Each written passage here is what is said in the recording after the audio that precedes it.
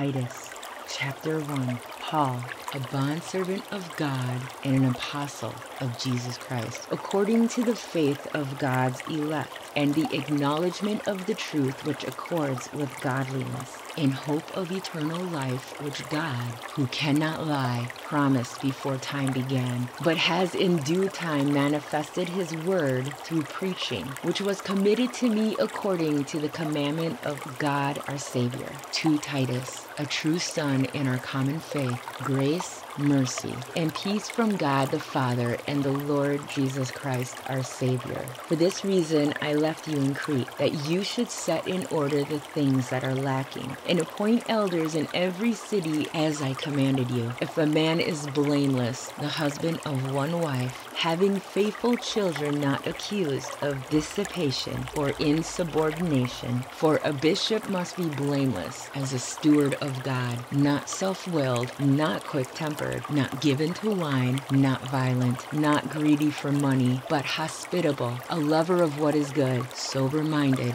just, holy, self-controlled, holding fast the faithful word as he has been taught, that he may be able, by sound doctrine, both to exhort and convict those who contradict. But there are many insubordinate, both idle talkers and deceivers, especially those of the circumcision, whose mouths must be stopped, who subvert whole households, teaching things which they ought not, for the sake of dishonest gain. One of them, a prophet of their own, said, Cretans are also liars, evil beasts, lazy gluttons. This testimony is true. Therefore rebuke them sharply, that they may be sound in the faith, not giving heed to Jewish fables and commandments of men who turned from the truth. To the pure, all things are pure, but to those who are defiled in unbelieving, nothing is pure, but even their mind and conscience are defiled. They profess to know God, but in works they deny him, being abominable, disobedient, and disqualified for every good work.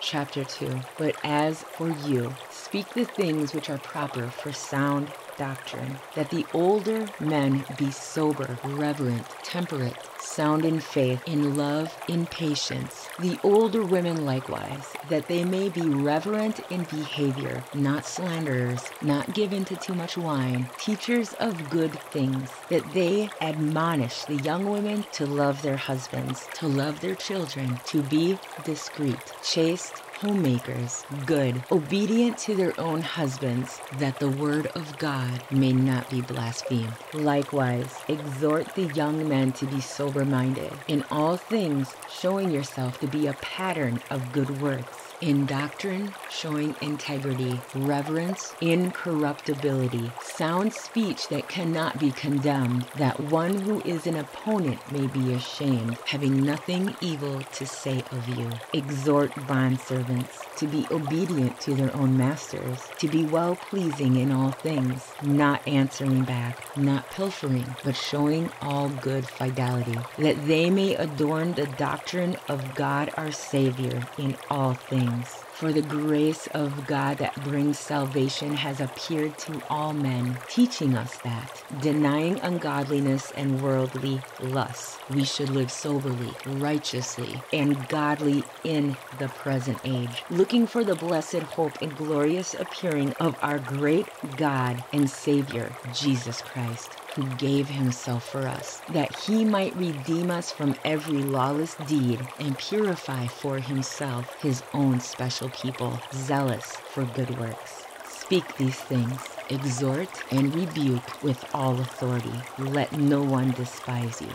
Chapter 3. Remind them to be subject to rulers and authorities, to obey, to be ready for every good work, to speak evil of no one, to be peaceable, gentle, showing all humility to all men. For we ourselves were also once foolish, disobedient, deceived, serving various lusts and pleasures, living in malice and envy, hateful and hating one another. But when the kindness of the love of God our Savior toward man appeared, not by works of righteousness which we have done, but according to his mercy he saved us, through the washing of regeneration and renewing of the Holy Spirit, whom he poured out on us abundantly through Jesus Christ our Savior, that having been justified by his grace, we should become heirs according to the hope of eternal life. This is a faithful saying, and these things I want you to affirm constantly, that those who have believed in God should be careful to maintain good works. These things are good and profitable to men, but avoid foolish disputes, genealogies, contentions, and strivings about the law, for they are unprofitable and useless. Reject a divisive man after the first and second admonition, knowing that such a person is warped and sinning, being self-condemned. When I send Artemis to you, or Tychicus, be diligent to come to me at Nicopolis, for I have decided to spend the winter there. Send Zenas, the lawyer of Apollos, on their journey with haste, that they may lack nothing. And let our people also learn to maintain good works, to meet urgent needs, that they may not be unfruitful. All who are with me greet you. Greet those who love us in the faith. Grace be with you all. Amen.